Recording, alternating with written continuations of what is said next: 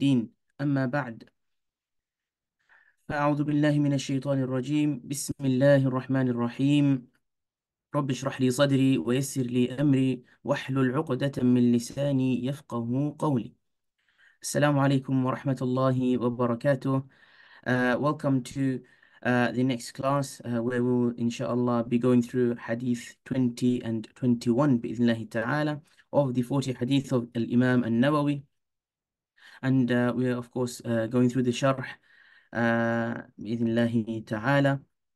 And as announced, today will be the last level or the last class of the second level, the last class of level 2 of the course بإذن الله تعالى.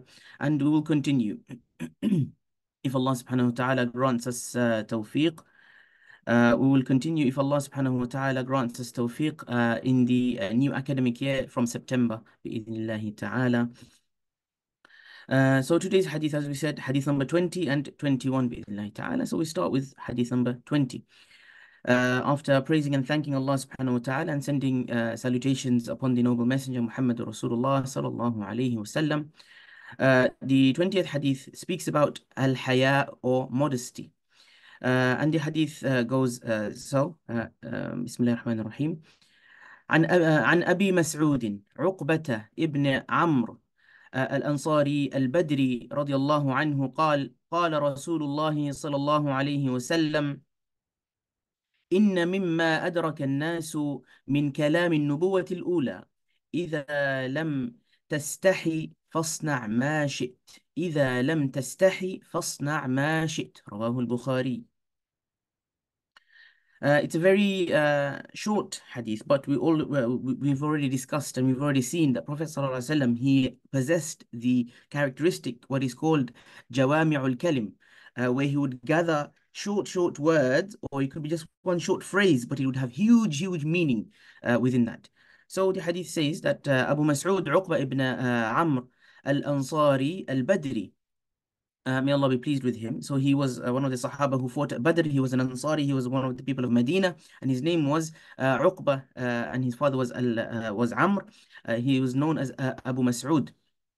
He said that Rasulullah sallallahu alaihi wasallam says that amongst the things that people have found from the words of the previous prophets. So what we found, what's reached us from the words of the previous prophets, right? There are many words, of course, but one of those, things, or one of those teachings is that if you feel no shame, then do as you wish.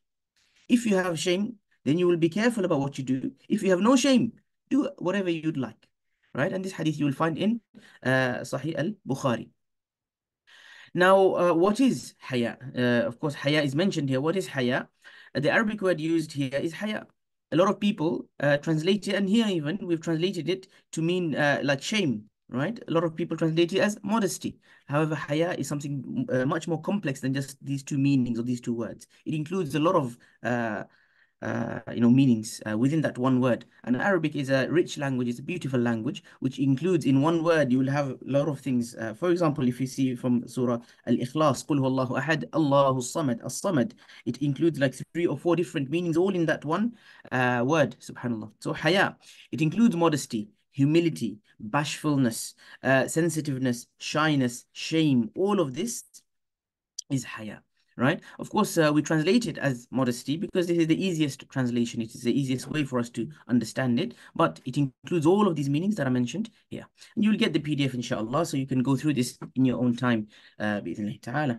Rasulullah so he's teaching us in this hadith that all of the prophets, they came with a message. Haya is not something new that I'm bringing you.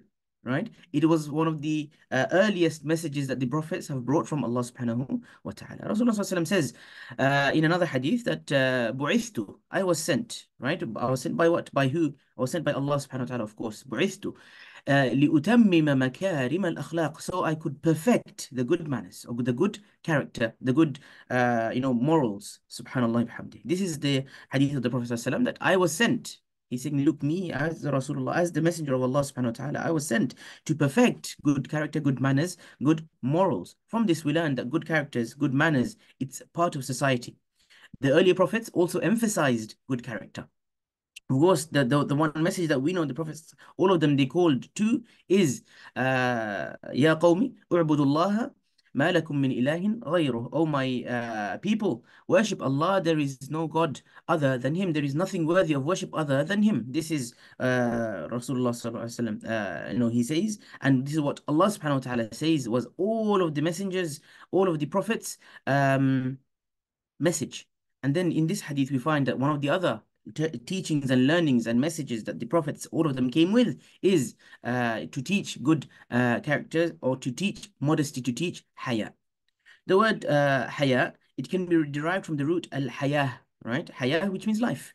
So it's as if the person who has no haya, they're like a person that is dead. A dead person is like someone who has no haya. They're living, they're doing whatever they want in their life. It's as if they were dead. There is no benefit in them doing whatever they are doing. There are some misconceptions about shyness or haya or modesty.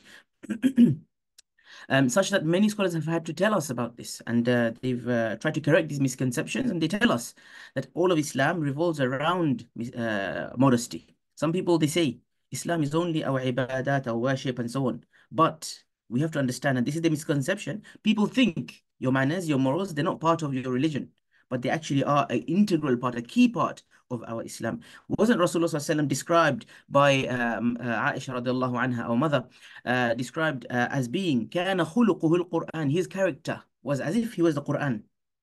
Subhanallah. Subhanallah, it's as if he was the Quran walking on this earth, right? Which means his character, his morals, his manners, they were whatever we find within the Quran. Our religion revolves around haya. It is part of haya. Haya is part of our deen, our religion. And it's not like people think, or some people might think that, look, Islam is something, your worship and your ibadat and your salah and your zakah and everything, and your manners aren't part of it. They might be the worst of people, but then they say, no, no, no, I do my prayers, I do my fasting, I do my zakat, and so on and so forth. But it's all interlinked. It has to be all there together. As proof that haya is so important, or shyness is so important, the people themselves, like the ulama and the people, they discuss this, and they have been advised to adhere to haya since the creation of humans. All of the messengers, subhanallah, have been telling us about this message. So shyness was discussed by the previous prophets, alayhimus salatu wassalam, and this is a proof that it played a fundamental part in their sharia as well. Right? A key a key that differentiates humans and animals is haya. Humans have haya, shyness, modesty, shame. Animals, they do not. They do whatever they want out in the public or out in the open, and so on and so forth. Subhanallah.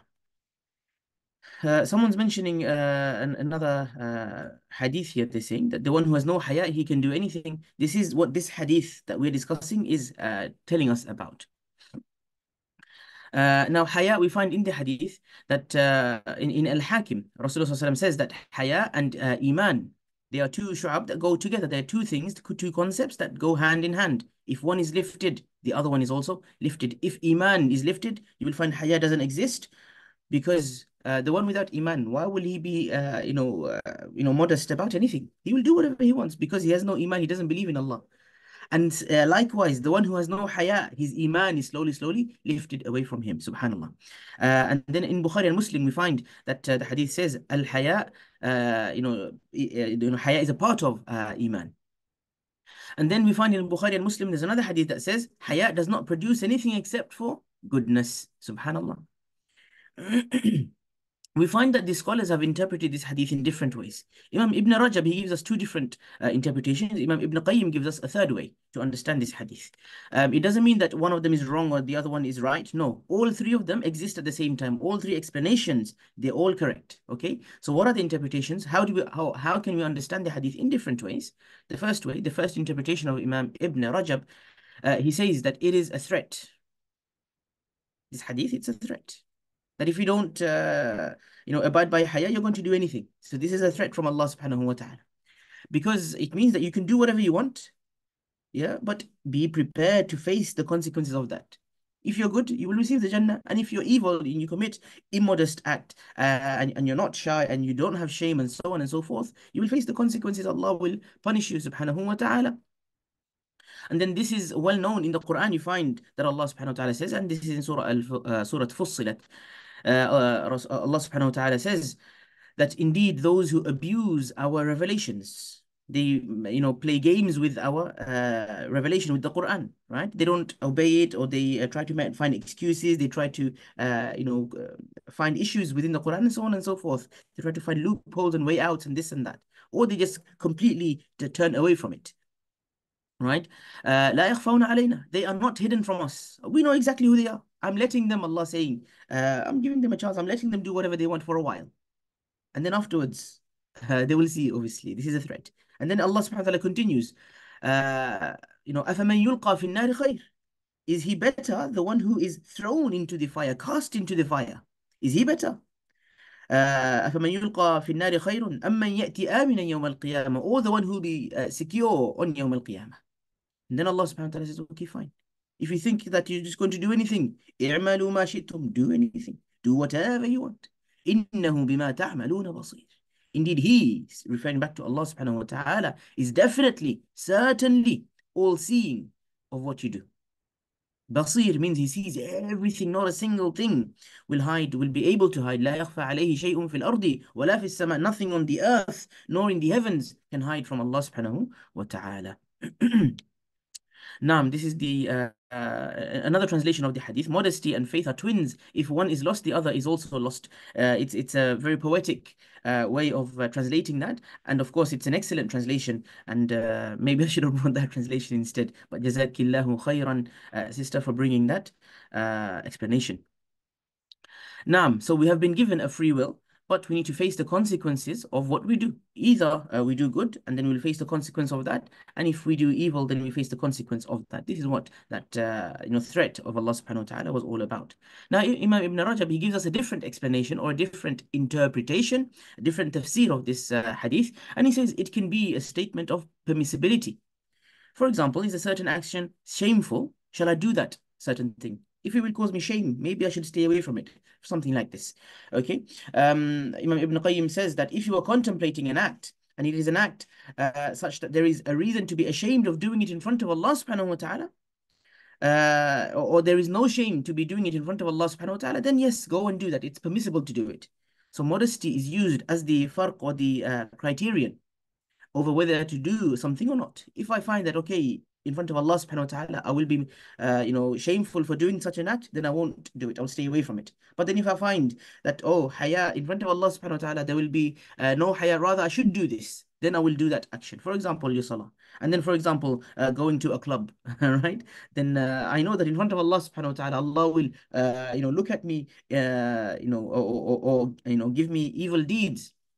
Write those evil deeds down. If I go to this club, there will be music, there will be free mixing, alcohol, and so on and so forth. So I'll be still, obviously, I'm giving here an extreme example. But we can use it for small things as well. Should I go to a certain restaurant or not? They serve alcohol. Should I really be in that place? Will Allah be happy with me here? This is, if you have more haya, you will not attend places like that. For example, we ask Allah subhanahu wa ta'ala for hidayah. And the command here, the amr here, is in the form of displaying permission. Right? That if you have haya, then you will do a certain thing or you won't do a certain thing. Now, Al-Imam Ibn Qayyim now, he gives us a different tafsir. He says that the command is not what is meant by this statement. This statement, it doesn't refer to the command of permissibility or something like that, but it's rather a statement of fact. It's just a statement that people who lack haya, they will do whatever they want. The meaning is that if a person doesn't have any modesty, any haya, any shame, any shyness, then there is nothing to stop him, to prevent him from doing anything, right? When you go out in the street here, now it's the summertime in UK, and alhamdulillah, and also astaghfirullah, that it is a hot days now, right? Alhamdulillah, because obviously the weather is good and we like the warmer weather and so on, and we enjoy that, right? We can go out and go to the park, take the children and so on and so forth. But we say astaghfirullah because we see the lack of haya, the lack of shame of the people of this country, right? They go out dressed however they like, and they don't care who looks at them, who sees them, and so on and so forth. And and then the drinking and alcohol and all of this is increased, and so on and so forth. All of this. So when a person does not have any modesty, then nothing will prevent them from doing anything. They will say, no, this is, we are free to do whatever we want, and we can do whatever we'd like, and all of these things. They have like this concept of, I'm allowed to do whatever I want. It's my choice, my body, this, that, and the other. But at the end of the day, Allah subhanahu wa ta'ala says, no, I've put some rules there for you. So if we are Muslim, we submit to Allah, then Allah's boundaries are there. We will be shy, we will feel shameful to come out of these boundaries that Allah subhanahu wa ta'ala has set for us. So if a person has no haya, they will do almost anything. Haya is one of the most important things that keeps us from committing the sins. We ask Allah subhanahu wa ta'ala to increase us in our haya. Now, how can haya be manifested in different ways or with different people? So haya with Allah subhanahu wa ta'ala, we've already been discussing this. You feel ashamed that Allah will see us doing something or hear us saying something that displeases Him, especially when we are alone. In front of the people, of course, but especially when we are alone, this is when haya comes more into play. Then we have haya with the angels. Aren't the angels writing down our deeds? Kiraman katibin on the left side, on the right side, they're writing down. So we will be shy in front of the angels. They are noble and dignified creatures of Allah. They witness and they write down whatever acts that we perform. So we will have haya in front of the angels as well. Then you have haya in front of other people. It's a characteristic which keeps us from harming each other, from performing indecent acts, right? It keeps us away from al-fahsha. So if I'm in front of people afraid or shy that, oh, I shouldn't do a certain thing, they will look at me in a different way, or they will not enjoy, or they will not like this. They will say that, oh, I'm a bad person for doing this, and something like that. It will keep us away from harming others. It will keep us away from performing sinful or indecent acts. And then we have, of course, haya with yourself. A person can be ashamed of himself, herself, when they do an act that is shameful. So if you have that sort of shame at least, then this is also another form of haya. So if a person notices that their haya is low, that they have less haya, right in front of Allah, they're alone, but of course, Allah is seeing them, the angels are seeing them, they do whatever they please. So they should try to increase in this, right? For example, someone's all alone, they think, okay, shall I go on a certain website and watch a certain video or this or that, or a series or whatever it might be, or listen to some music, and they're alone, there's no one else around them, right? Or they have their headphones and nobody else will be hearing and nobody else will be seeing their screen, right? And there's no one else that will know, but I will know, right? So haya with myself first and foremost, but also Allah subhanahu wa ta'ala is there. Sorry, I should say Allah first and foremost, and then myself after that. And the angels are there as well, watching and witnessing. So then if I feel that my haya is low, I'm about to do a certain thing, my dhikr of Allah, remembering Allah, getting closer to Allah, having taqwa of Allah will take me away from that, will increase my haya, increase my iman, and maybe I will stop doing that and I will not go close to that. And advice for myself and for all of you as well, bi'idhnillahi ta'ala. So it could be that in that moment you say, A'udhu billahi minash shaitanir rajim. Or you say, La hawla wa la quwwata illa billah. You remember Allah. Or you start saying the adhkar, 100 times, La hawla la ilaha illallah wahdahu la sharika lah, lahul mulku wa lahul hamd, wa huwa ala kulli shay'in qadir. Or you start saying durood 100 times. Or you start saying istighfar 100 times. These three, we know in the hadith, they have huge, immense benefit for everyday life. And then maybe I didn't want to do that, but instead I started reciting from the Quran. I started listening to the Quran. I started listening to Islamic talk. So instead of committing this ma'asiyah and this sin, rather I came towards the remembrance of Allah.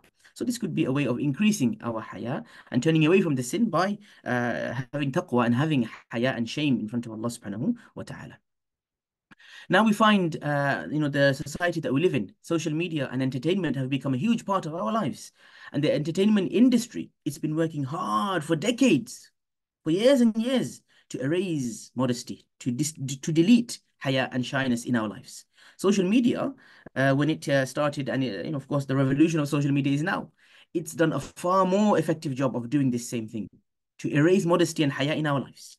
We have men, women, elderly, children, it doesn't matter who, they're displaying themselves. Some of them physically, they're displaying their bodies and so on and so forth. Some of them not physically, but they'll be displaying their wealth, their homes, their marital life, their family life, all of these things that should be kept private. They're displaying it in front of the world. Right? Why? Right? Because they want to, have some sort of fame and something like that. And it's removing and deleting haya and shyness, modesty, shame from the people. And of course, the more you see that, the more you want to do that yourself. So then your own haya will be affected by looking at others doing the same. You have naked bodies, you have songs that promote fahsha and evil and the sins, movies that depict actions of evil and so on and so forth, right? These are all aspects of the loss of haya in the society of today. So this distortion means like changing or warping. It was straight, now they're making it bent, right? This is distortion of haya. With this, the iman is also being distorted. That's why their iman isn't strong, because of this lack of haya, their loss of haya. And the chances of committing sins and evil and delaying our fara'id, our obligations, are also higher with this. How many times do you find that somebody is scrolling on TikTok, on Instagram, on Facebook, and then they're delaying their salah? I will do it, I will do it, I will do it. Right? We ask Allah subhanahu wa ta'ala safety. Allahumma ameen. So the haya itself, or the shame, modesty, can that be used in a wrong manner? Right? When we say haya, it doesn't mean that, oh, I feel shy, and we're using that concept. We're using rather that I feel shy for something that I shouldn't be shy for example. Now, so haya can be abused, and it is often abused, and it's justified. People say, no, I'm not going to do this thing because then people will see me. Subhanallah. Right? For example, I'm not going to give charity in the masjid. People are going to see me putting the charity in the bucket, for example. I'd rather do it in private, but then they go to private, they don't do it anyway. Subhanallah. It could be even being silent or passive in the face of falsehood. When you see someone doing something wrong, you say, "Oh, I'd rather be modest and keep it to myself and hate it in my heart and all of that." Rather, haya doesn't apply in this instance. You stand for justice, and then you tell the people that, don't, this is justice, I'm going to stand for this, I'm going to be standing behind these people for justice.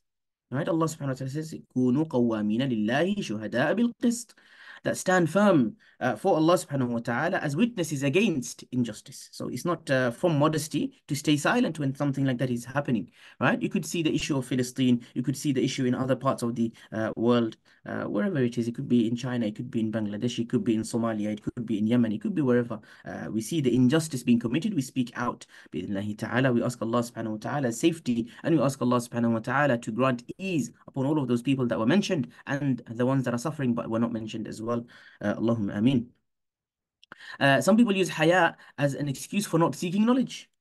Right? They say, no, no, I'm, attending this class and that class and that class. People look at me and they, say things about me and so on and so forth. Or my family, right? A lot of us might have faced this where our families might not be the most practicing of families, but they say, oh, look at this, he's trying to be a alim, he's trying to be Maulana, or she's trying to be Sheikh, Sheikha, something like that, right? As in they tease us for being religious or worshipping Allah or seeking knowledge, right? We shouldn't let that excuse be there. We should, not say that, okay, this is haya, I'm just going to stay away from learning more because people are going to say this to me, or my family will treat me in this manner or that manner. No, I stay away from that. And I say, look, let them do whatever they want, say whatever they want. I will continue in my path of seeking knowledge, of asking Allah subhanahu wa ta'ala to increase me in knowledge. Allahumma ameen. So when it comes to seek knowledge, sometimes people can be shy and use modesty as an excuse for that. We shouldn't use that as an excuse. Now, in other forms of worship as well, we've already mentioned like sadaqah, right? Um, some people, they say, look, I have haya, I don't give sadaqah in front of other people. Even if someone's needy, they come to me, I say, look, I'm shy, I don't want to give it now, maybe later, something like this. No, we don't do that.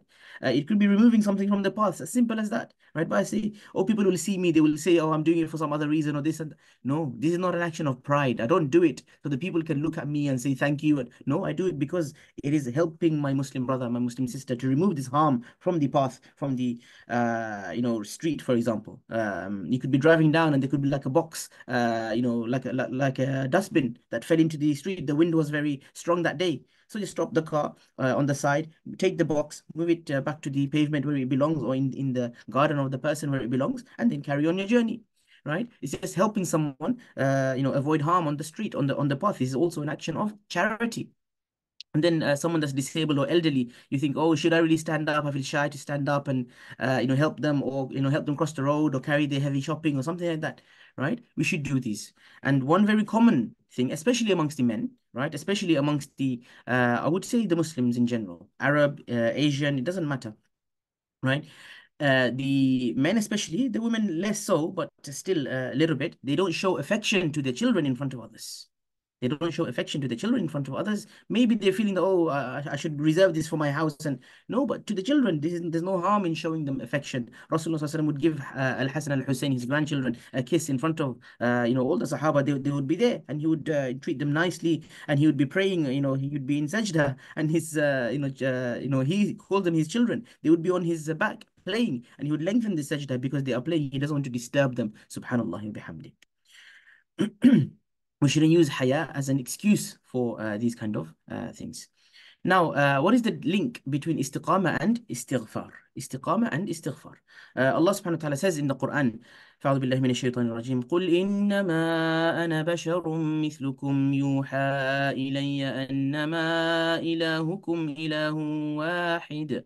This part of the verse is also in the last verse of Surah Al-Kahf. But the ayah here says, فاستقيموا إليه واستغفروه وويل للمشركين. That, O Muhammad صلى الله عليه وسلم, say that I am only a man like you. I'm a human just like you are humans, to whom it has been revealed. The difference is that I had a revelation from Allah. And it has been revealed to me that your God, your Lord, is one Lord, or your God is one God. The one you worship is only one worthy of worship. So take a straight course to him, be steadfast, meaning istaqimu istiqama, to remain steadfast and firm upon your deen. Wastaghfiruhu, along with istiqama, you have istighfar, you seek Allah's forgiveness. وَوَيْلٌ لِلْمُشْرِكِينَ, woe be to those who commit shirk. This verse informs us that we are going to, if we are going to try to be steadfast, times we might encounter shortcomings. Istighfar is essential to this. And what can we benefit from this, right? I think there is a slight issue here. I just realized as I was reciting the verse that this should have gone with the next hadith, inshallah. So I'll come back to this post or this page, bi'idhnillahi ta'ala. So bear in mind, but I think it's related to the next hadith. I must have mistakenly put it in there right at the end. I remember copying it at the end and bringing it here and writing those points. In any case, may Allah subhanahu wa ta'ala grant us understanding. Allahumma ameen. Naam. So what can we benefit from this hadith about al-haya and shame and modesty and morality, right? Our fitrah is something as well that directs us towards haya, towards morality, right? So make sure your haya with Allah is greater than the haya with the people. Don't do something when you're alone, something that you wouldn't do in front of the people. So haya in front of the people as well. And then we should try to increase our haya in areas that we don't naturally have haya. If I feel that, oh, I can be with the opposite gender and just, be chatting and flirting with them and so on, and it's easy for me, then I should try to increase my haya by stopping this, by, remembering Allah when I do this, say, look, I shouldn't be doing this, for example. And don't compare yourself to others, right? Just to say, this person is like that, so I should be, no, or society is like this, I should do, no. I should say rather the Quran and the Hadith and the Sunnah teach me in this manner. Allah teaches me in this manner. Muhammad Rasulullah SAW teaches me in this manner. So I should try and maintain this rather than the people are doing this and he is doing that and she is doing that. And then it is possible to destroy your haya by continuously neglecting it. The same way, it is possible to revive and nurture and build up your haya through spiritual development, tazkiyatun nafs. We ask Allah subhanahu wa ta'ala's tawfiq to increase our haya, Allahumma ameen, to help us avoid shameful actions and, avoid shame in the first place, Allahumma ameen. This leads us to the end of that hadith or the explanation of that hadith. Of course, we can carry on for hours and hours, but for the sake of time, let us continue to the next hadith, hadith 21, which is talking about istiqamah. And this is why I said the slide that we've kind of added here, istiqamah and istighfar, they belong together. We will come to this concept, inshallah. Starting with this hadith, Bismillah ar-Rahman ar-Rahim, عن أبي عمرو وقيل أبي عمرة سفيان بن عبد الله رضي الله عنه قال قلت يا رسول الله صلى الله عليه وسلم قل لي في الإسلام قولا لا أسأل عنه أحدا غيرك قال قل آمنت بالله ثم استقم. Very, very simple words, but they convey huge amount of meaning. And the hadith is narrated by Abi Amr, and then he is also called Abi Amrah. Right, so it is said that he's called Abi Amrah or Abi Amr. So he has, it could be two of the, two names you could say.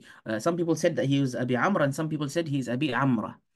In any case, he is known as Abi Amr or Abi Amrah, and his name is actually Sufyan ibn Abdullah, and of course, radiallahu anhu, may Allah be pleased with him. So here I didn't bring all of that, issues with the name, but I said his name is Sufyan ibn Abdullah. He says that, he said, I asked Rasulullah sallallahu alaihi wasallam, Ya Rasulullah, O Messenger of Allah sallallahu alaihi wasallam, tell me something about Islam which I can ask you and nobody else, can give me an answer, or I can ask of no one except for you. And he sallallahu alaihi wasallam says that say, I believe in Allah, and then be steadfast upon this. Yeah, قل آمنت بالله ثم استقم. So these 5 words. قل آمنت بالله ثم استقم. Right, 5 words. But it's huge meaning contained within this hadith. And this hadith is in Sahih Muslim. It is something hugely difficult to achieve. The literal meaning of istiqamah means to go straight, to go in the right direction, acting rightfully, acting in the right manner, allowing no deviations or turns, right? Alhamdulillah, الذي أنزل على عبده الكتاب ولم يجعل له عوجا. We don't go عوج, we don't go in a bent manner or in a, swayed in the wrong manner. Rather, we maintain the straight path, right? اهدنا الصراط المستقيم. It comes from istiqamah, the straight path, the path that we stay on and we don't deviate, we don't go here or no there. And of course, it is derived from the root qiyam or qayyama, excuse me, which implies the continuity of doing something. To do something all the time, continuously, not moving to the side or to the other side. Now we find the same concept in Surah Al-Fatiha. Ihdina as-sirat al-mustaqim. Oh Allah, guide us to the straight path. If I'm already a Muslim, I'm already guided. Why do I need to keep asking Allah time and time again every single day? Every single day I'm asking Allah subhanahu wa ta'ala. And then every single day, it's not just once I'm asking, but every single rak'ah of my salah, I'm asking. Subhanallah. Why? Because it's asking Allah to keep us on this path, continuously on this path, following it up and make sure it's done in the right manner. Every single salah time comes, I'm again asking Allah, make me or help me to be on that straight path. In the Quran, Allah subhanahu wa ta'ala says, therefore stand firm upon the straight path. فَاسْتَقِمْ كَمَا أُمِرْتَ وَمَنْ تَابَ مَعَكَ وَلَا تَطْغَوْا. Stand firm on this straight path, as you have been commanded, Ya Rasulullah Sallallahu Alaihi Wasallam. And who shall stand with you? Those who turn in repentance with you. Anyone that makes istighfar, turns back to Allah, then stand firm on this path. And do not commit tughyan, or do not transgress the bounds that Allah subhanahu wa ta'ala has set.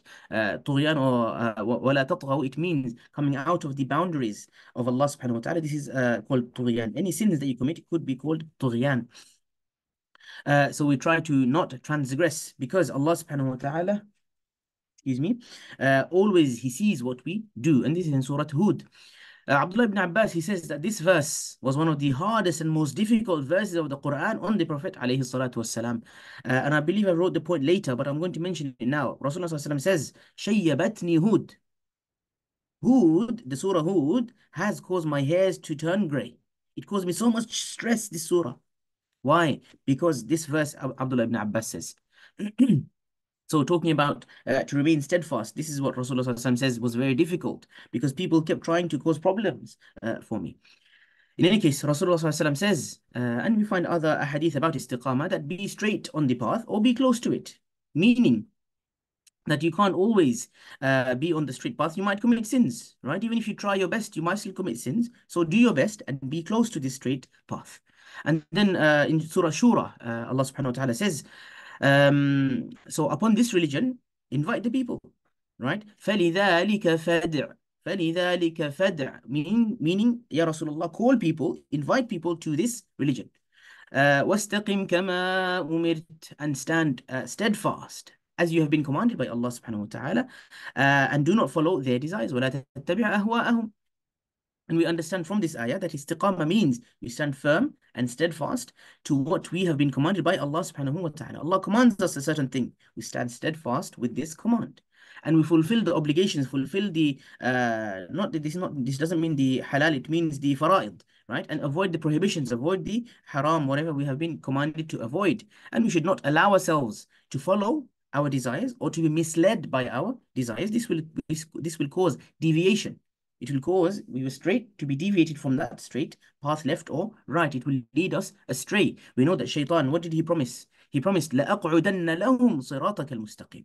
I will stand hiding. I will sit waiting in ambush. Ambush means what? You don't expect it. It comes suddenly in front of you like that. I will wait in ambush on their straight path. Ya Allah, you said you're going to make them on the straight path. I will stand waiting to ambush them, taking them away from the straight path. This is what Iblis, he promised Allah subhanahu wa ta'ala. And then Allah subhanahu wa ta'ala says, قال إنك من المنظرين, that you have respite until the يوم القيامة. You might be able to take some of them away. إلا عبادك منهم المخلصين. And Iblis himself acknowledges, I won't take away the mukhlasin, the sincere servants of Allah. So istiqamah and ikhlas have to come together. How can we achieve istiqamah or steadfastness? How can we make sure that we are steadfast? Imam Ibn Qayyim, he says 5 things are required. The first is, and we've discussed many of these concepts before in the previous hadith, but they are so important, so they are repeated. So Imam Ibn Qayyim, he tells us 5 things. The first is the action is done with ikhlas for the sake of Allah alone. Secondly, it is done on the basis of knowledge of ilm. We have to know that what we are doing, it is based upon ilm. It must be something that we have been taught about, not just I've made it up and I've just done something, no. But rather I know that I should do something in a certain manner, I do it like that. Performing ibadah should be in the manner that it's been commanded, right? It's linked with the point number 2. And number 4, to do it in the best way possible with ihsan, right? We've discussed ihsan just previously in one of the previous hadith. And then 5, restricting oneself to what is lawful when performing these deeds, what is halal when doing these deeds. What is allowed. And then there are other ways that we can achieve it, right? To be aware of the akhirah, to have musharata, right? Which is commitment. When I do a certain thing, I must be committed to it. When the time for salah comes, I'm committed 5 times salah every day, all day, continuously. Then we have mujahada, to continuously keep making effort. Jihad means to struggle, right? Sometimes you might find it's difficult to wake up for Fajr, but I still wake up and I make sure I do it.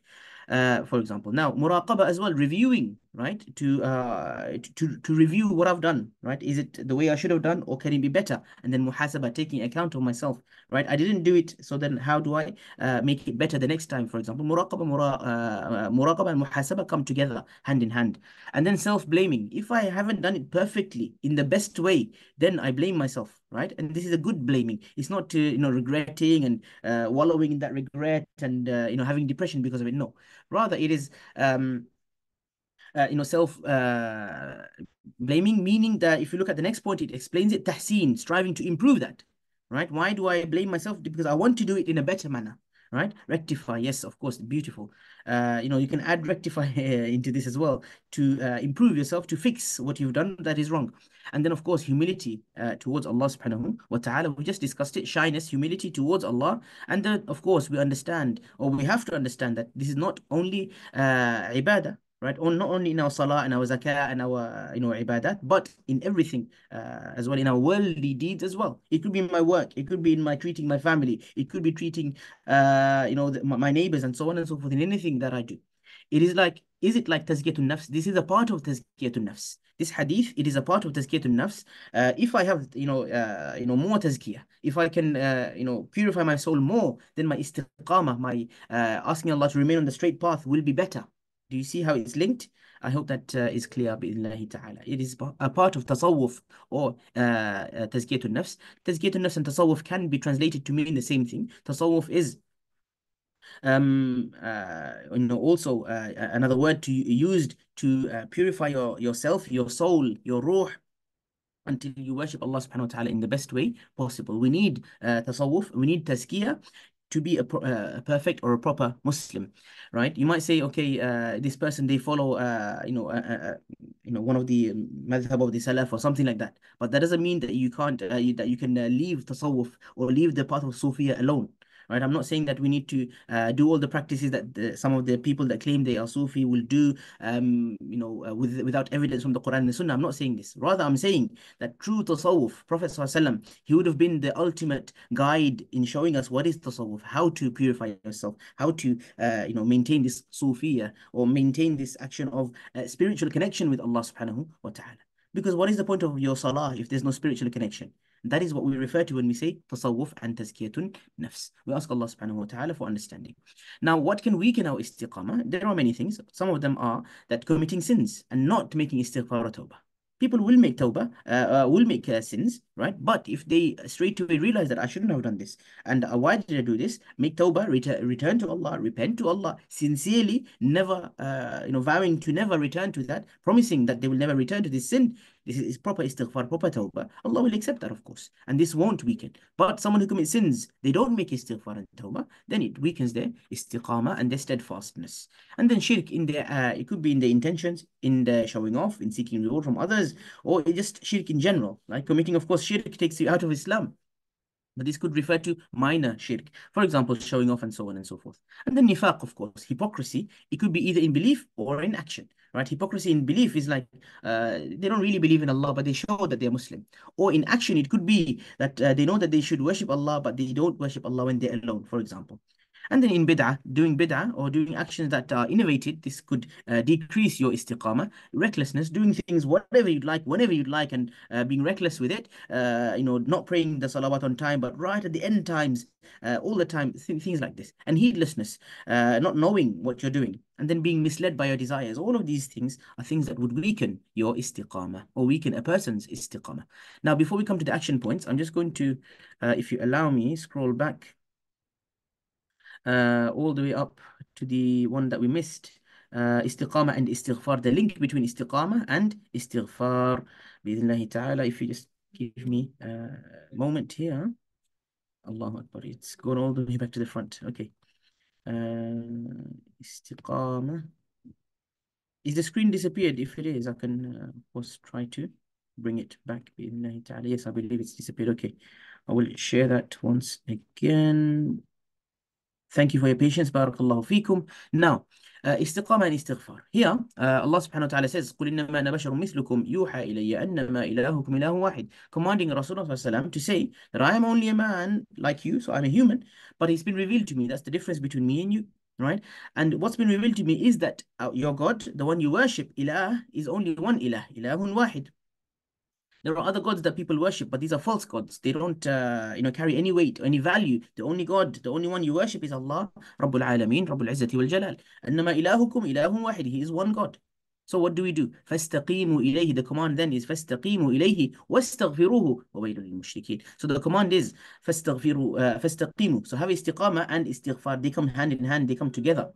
فَاسْتَقِيمُوا إِلَيْهِ وَاسْتَغْفِرُوهُ وَوَيْلٌ لِلْمُشْرِكِينَ. And Allah subhanahu wa ta'ala then says, wail, like woe, or like a curse be upon those who commit shirk, associate others with Allah subhanahu wa ta'ala. This verse tells us, informs us, illustrates to us that we will try to be steadfast, but we will, we might encounter that we are short. We fall short of our promise to Allah subhanahu wa ta'ala. We commit sins, as we've already been discussing now. Istighfar is essential in this process. It's essential, it's a must, right? You have to have istighfar as well as istiqamah. So istighfar backs up your istiqamah, and it helps us to fulfill our shahada, our promise. Anas ibn Malik radiallahu anhu, he said that the belief of a servant, the iman of a servant will not be, istiqamah, will not be mustaqim until his heart becomes steadfast. And his heart will not become steadfast until his tongue also becomes steadfast. So all three of those are linked. We spoke about in the previous hadith, I think hadith number 2 maybe, about the 3 different ways, right? Your tongue must also say your shahada, then your heart must also believe in that shahada, and your limbs must then act out the shahada or the iman. Iman, istiqamah comes hand in hand, comes together. Now we can take some benefits from this hadith.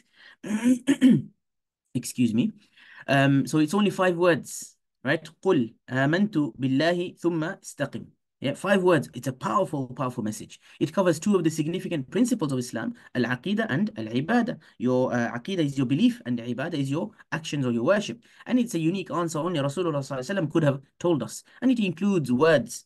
It includes the belief in the heart. It includes the actions on the limbs. So your tongue and your heart and your limbs, they all have to contain or have iman. And then iman is linked to your istiqamah, of course.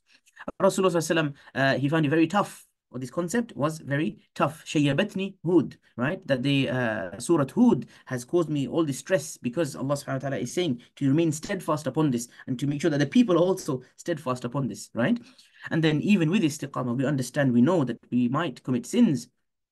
The key thing is to do our best. The 5 words are the actual hadith itself. It's on the first page. I'll go back to it, but it's قُلْ آمَنْتُ بِاللَّهِ ثُمَّ اسْتَقِمْ ثُمَّ اسْتَقِمْ.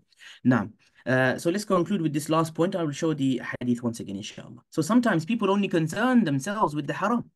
But if we truly loved Allah subhanahu wa ta'ala, we'll try to avoid the makruh as well. This is like, going deeper into our istiqamah. Now, we conclude with this. هذا وصلوا على البشير النذير. Send your salutations and peace upon the noble messenger. Anyone who has any questions, feel free to ask them bi'idhnillahi ta'ala. And as we find some questions, or if there is anyone that wants to ask any questions, we come to the end of our halaqah for today. And we ask Allah subhanahu wa ta'ala, Allahumma allimna ma yanfa'una. وزدنا علما. Allahumma allimna means, Ya Allah, teach us and help us to learn ma yanfa'una, what will benefit us. So let's hope that me, myself first, and all of you can take some benefit from this, from both of these hadith about modesty, haya, shyness, and shame, and then about istiqamah, staying steadfast in the path of anything that we face, bi'idhnillahi ta'ala.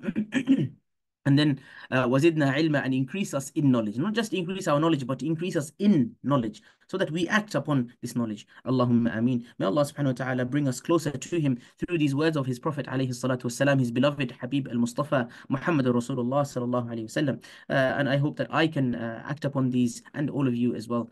And we can share them with our loved ones, bi'idhnillahi ta'ala. Well, now is the time of the holidays, of the summer break in many of the countries. So do try to teach your children and your families as well, some of these concepts, bi'idhnillahi ta'ala. Even get them to join the class, labats, or if the class finishes for today, the level 2, then we can, of course, go on the YouTube link and then read through, or go through the class on YouTube, inshallah. There was one question here. Muslim women speaker are right. Do you mean that if Muslim women are allowed to speak? They are allowed to speak, of course. Aisha radiallahu anha, she would teach the Sahaba. But there is the adab behind this, and to maintain your haya and your modesty doing that as well, right? Aisha radiallahu anha, she would be speaking from behind a hijab, like a huge screen that was there, and then the Sahaba would be there and they would be listening to her. So it's better if a sister is speaking, that she maintains her modesty in her hijab. And of course, if she's someone that wears the niqab, she should wear that, and she can teach as well. If she wears the hijab, then there is no harm in appearing on a video, bi'idhnillahi ta'ala, if that is the opinion that they follow. But I believe that it'll be better to stay behind the hijab and teach from behind the hijab for any female sisters, or any scholars or any teachers that are female as well, unless there are only women that are attending the class, then of course you can teach them openly. And if there are children, of course you can be in front of the children openly. La ba'sa fih, there is no harm in that, bi'idhnillahi ta'ala. Naam, how Muslim women scholars speak on YouTube without niqab? Of course, maybe they follow the opinion or the understanding that what do you call it? That they don't need to wear the niqab. Allahu alam. But of course, as far as I'm concerned, as far as I know, and I have studied, then the niqab should be something that is mandatory. Wabillahi tawfiq. May Allah subhanahu wa ta'ala grant all of us tawfiq to understand this first and foremost, and then to practice it and take it into practice afterwards. Allahumma ameen. I'll give it maybe one more minute if there is any other questions. What about teaching Arabic to children, boys? Up to what age can we teach as a female? You can teach them up to the age of puberty. Now, the age of puberty differs between each boy, but generally between or up to the age of 12, 13, not beyond that. Bi'idhnillahi ta'ala. When they reach 13, 14, then we shouldn't teach them as female without keeping our hijab on, bi'idhnillahi ta'ala, or keeping the niqab if you are wearing the niqab. If we design patterns which companies buy and they make new dress, the design creator will be sinful. You will not be sinful. If what you have created is halal, right, you will not be sinful for the one that buy whatever they've bought and used it for haram. I can be producing glasses. Someone can buy the glasses, right? Glass, like something that you drink water from. Someone can buy the glass and serve alcohol in it. Why should I be blamed? I will not be blamed by Allah subhanahu wa ta'ala. When my husband is leading the salah, he makes a mistake while reading. Can I correct him as a woman? You should clap your hand just to bring the awareness. And it is better not to correct him like this. Let him realize that, okay, he made a mistake, and correct himself. But if he's stuck, bi'idhnillahi ta'ala, at the end, just to say a couple of words to correct that, inshallah, it will be fine, bi'idhnillahi ta'ala. And I ask Allah subhanahu wa ta'ala as forgiveness if I have answered this in the wrong manner. But as far as I can remember, this is the, this would be allowed, bi'idhnillahi ta'ala. Better if he just clap and he realizes that, okay, I made a mistake, and he can correct it, alhamdulillah. If you couldn't correct, then just say the correction very quickly, and inshallah, it should be fine, bi'idhnillahi ta'ala. Barakallahu feekum. I really appreciate some of the comments. May Allah subhanahu wa ta'ala bless all of you, and bless everyone that asked any question. Bless anyone that didn't ask questions but is benefiting from the questions as well. Allahumma ameen. Can you make dua for the unmarried sisters? Of course, we make dua for the sisters that are unmarried, and of course we make dua for the brothers that are unmarried as well, because without the unmarried brothers, the unmarried sisters cannot get married. So we make dua for all of those that are seeking to get married. We ask Allah subhanahu wa ta'ala to bless them with righteous spouses, those that will be helping them in their journey to worship Allah subhanahu wa ta'ala, in the journey of life, and bless all of you with righteous offsprings, those that are married already and those that are unmarried, that you find those righteous spouses, and then you can have righteous offspring بإذن ta'ala. Allahumma ameen, ameen, ameen. Let us conclude with this. This is a beautiful dua to conclude with then. أقول قولي هذا سبحانك اللهم وبحمدك نشهد أن لا إله إلا أنت نستغفرك ونتوب إليك. Bear in mind that the admins, inshallah, will be communicating with you on the groups, on the WhatsApp groups, about the examination or the quiz at the end of the level, and the end of the level 2. And we ask Allah subhanahu wa ta'ala to grant us husn al-khatimah, just as He has allowed us to grant, and that just as He has allowed us to end this beautiful class in a good manner. We say, Alhamdulillah, الذي بنعمته تتم الصالحات. All praise and glory be to Allah. With His blessings, with His ni'mah, we have been able to complete this salih action, or this good action, good deed. And bi'idhnillahi ta'ala, if Allah grants us hayat and permission, we will conclude and continue rather next term, bi'idhnillahi ta'ala. Naam, there is a couple of more questions. We did want to conclude. Okay, no more questions, inshallah. There's two here. Let's quickly answer those, and then we will conclude, for good, inshallah. Is wearing a sports dress, top and pants for a girl who is not mature yet is allowed for practice? In my opinion, it is better not to let the young girls wear these kind of things, especially when they're becoming like, until the age of maybe 5, 6. You can overlook that. From that age, it is better to get them to practice modest clothing, because then when they're used to this, they will want to keep this going when they are getting older. So better from when they're 6, 7. But at the age of 5, maybe let them wear their shorts and whatever it might be. But from that age onwards, because now they are also understanding, right? Let them teach them that, look, this is not modest. This is not something that we should be wearing. Even though we see that people around us are wearing that, we should try to avoid that ourselves. This is better for the tarbiyah as well, bi'idhnillahi ta'ala. Another question, you must enjoy your break. This is a comment. Barakallahu feekum. We'll try to enjoy, and everyone else try to enjoy as well the break, bi'idhnillahi ta'ala. Can I pray tahajjud without praying shafa and witr? Naam, you can pray tahajjud without the shafa and the witr, but the witr should be prayed every day. So if someone has already prayed the witr, they can pray the tahajjud. Or if you've prayed the tahajjud, you should pray the witr at the end, bi'idhnillahi ta'ala. The Prophet ﷺ, he wouldn't miss this, right? It's something, he says that this is one of the sunnah I would not miss. And next time will be 8th of September, not August. Bismillahi ta'ala. So we're taking the summer break, inshallah. I do have other family commitments, weddings to attend, and so on and so forth. Especially the weekends get very, very busy in the summer. So we need that break. May Allah subhanahu wa ta'ala bless everyone, bless the admins, bless every single person that has joined. I want to become a midwife in the UK and wear niqab, but they wouldn't allow me to wear it. You can find another job if that's possible. If you feel that they would not allow you and the niqab is fard upon you, you understand that, so then this job would not be suitable for you. You can go to one of the Arab countries. This is something you can explore to go to, because they would bi'idhnillahi ta'ala allow that, bi'idhnillahi ta'ala. And we'll conclude with that. Subhanakallahumma wa bihamdik nashhadu an la ilaha illa anta nastaghfiruka wa natubu ilayk. And see you soon. Wassalamu alaikum wa rahmatullahi wa barakatuh.